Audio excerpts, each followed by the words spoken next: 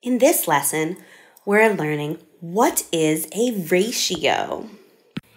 A ratio is simply a comparison, so looking at the similarities and differences of different quantities. And what is a quantity? Well, a quantity is just an amount. So maybe you have 2 green apples and your friend has 4 red apples. So the ratio is 2 green apples to 4 red apples. It's just comparing the quantities or the amount of something. Now that you understand what a ratio is, let's look at the 2 different types of ratios. The first type of ratio is called part to part. Part to part is when you are looking at the different parts of a total amount of object. So let's look at the picture to the right of the fruit. We see that we have strawberries and bananas. So there is a total group of fruit here. But I know in this total group, there are 3 strawberries. And I know there are 4 bananas. These are part-to-part comparisons. So now we need to remember that when we're looking at ratios, we're making a comparison. So how can we write the strawberries and the bananas as a comparison?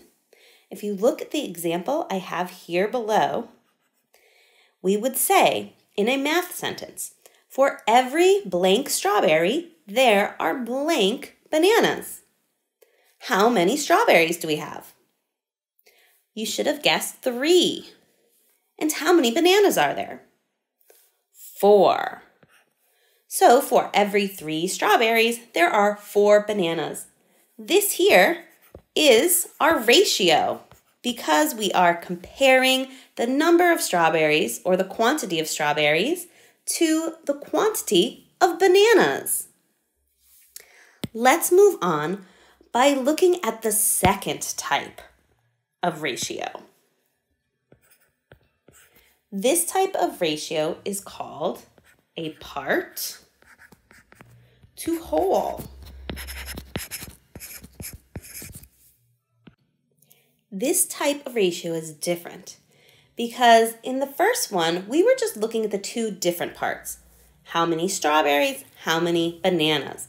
This one, we're going to compare a part or a piece of a whole. A whole is also known as the total. You should remember this when we're looking at things like fractions. But the whole is a total. So we will look at the total number of fruits. So if we counted this, we would see that we have 3 strawberries. That is our part.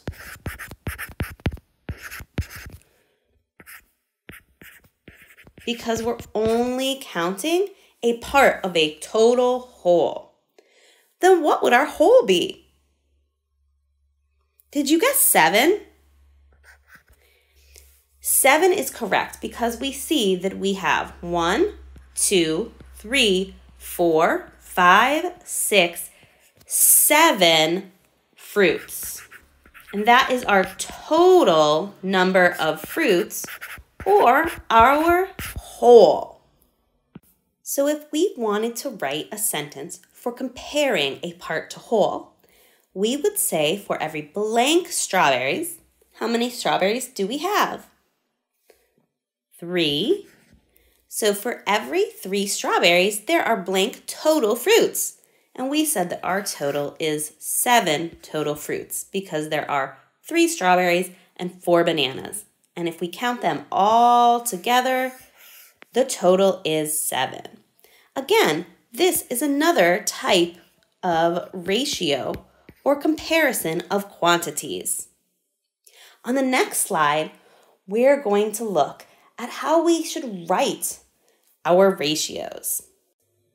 So writing ratios, there are 3 different ways that you can write them. And this will depend on your situation. But for now, let's just learn the 3 different ways. We're going to look at our example with the strawberries and bananas and write some ratios. Before we look at the work with our fruits on our previous chalkboard, let me model for you the 3 different ways we can write ratios. You can write them as A to B, or A colon B. You also say this as A to B, or as a fraction, A over B. These are the 3 possible ways that you can write ratios. Now, let's try writing some ourselves. First, we will start with our part to part. And we can refer back to our previous chalkboard. If I wanted to write the part-to-part ratio using the 3 different ways, how would I write this? If I look at my numbers or my parts, I see that my quantities are 3 and 4. So I can write them as 3 to 4, 3 colon 4. Remember, we also read the colon as 2. It just looks different. And the last one I can do is I can write it as a fraction. 3 over 4 or 3/4. Now, let's look at our part to whole.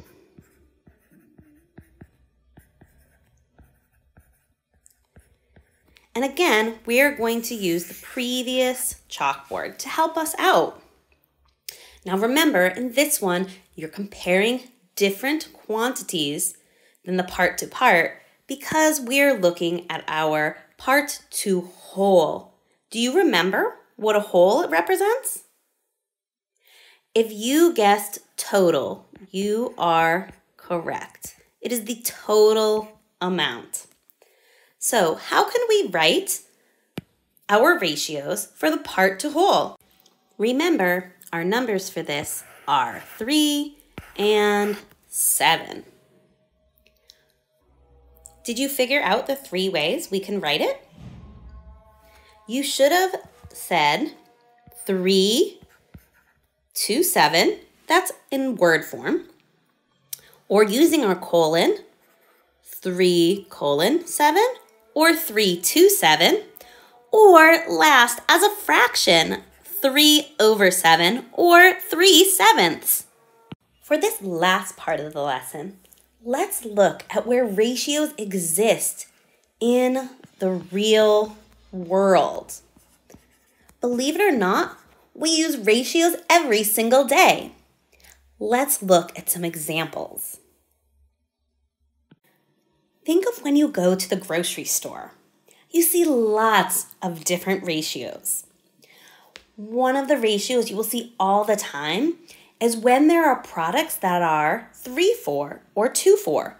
For example, potato chips. We often see bags of potato chips with a sign next to them that reads 2 for $5. This is a ratio. We are comparing 2 different quantities. There are 2 different bags of chips, and together their total is how much? $5. We can actually use division with our ratios to figure out how much each bag of chips will cost.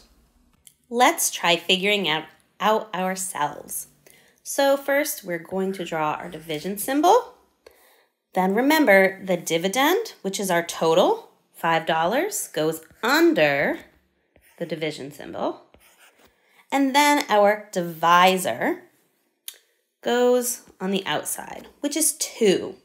We have to see how many times 2 goes into 5.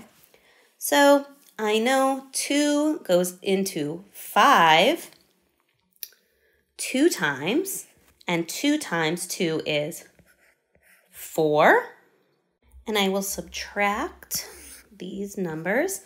Remember though, because we're dividing by a decimal, we need to move the decimal to the top where the quotient is. Sometimes we forget about this and that will give us the wrong answer. So let's do it now before we subtract. Let's move it up here where the quotient is.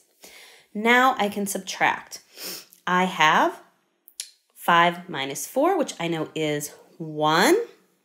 Then I bring down my 0. 2 can go into 10 5 times. I subtract and I get 0. So there is no remainder. So we see that our quotient or our answer is 2.5. But there's one issue. Because we are talking about money, we don't say we have $2.5, do we? No, we do not. We say we have $2.50. You just need to add the 0. So it makes sense because we're talking about money. Great job. Let's look at one more example, this time using recipes. Say that I want to bake some yummy shortbread cookies.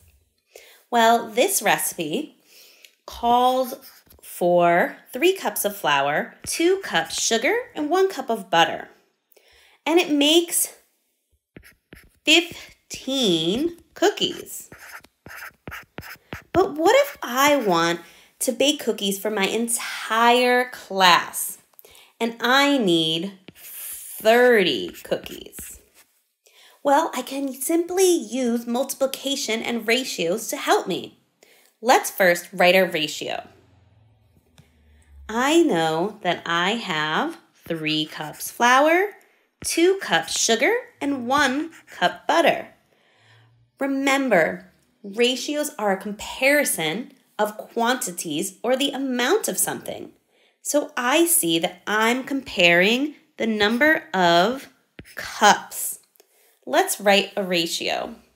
Now in this one, we're comparing 3 numbers. So it would make sense to use our colons. So we can say 3, which is our flour, to 2, to 1. We would not want to write this as a fraction because it really wouldn't make much sense. So for every 3 cups of flour, I need 2 cups of sugar and 1 cup of butter.